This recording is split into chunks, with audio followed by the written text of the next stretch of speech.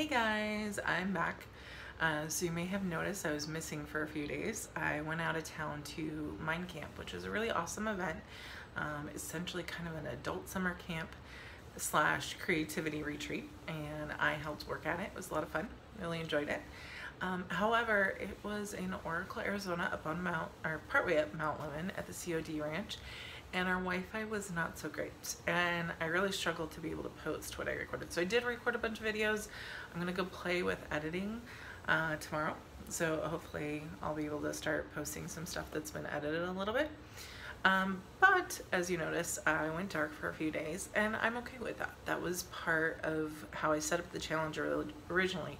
I knew there would probably be some days that things like that would happen. And so yesterday was my 35th birthday, and I'm kind of looking at this as, you know, I've prototyped every year. Each year is a prototype, or each day is a prototype. And same thing with this challenge, you know, it's a prototype. You go out and you try it and you find out what doesn't work. And I don't want the challenge to fail, or to not feel that I can go forward just because, you know, I had a few days where I couldn't post or something like that. Like, to me, it's the learning that's more important, not that I did it consecutively every day.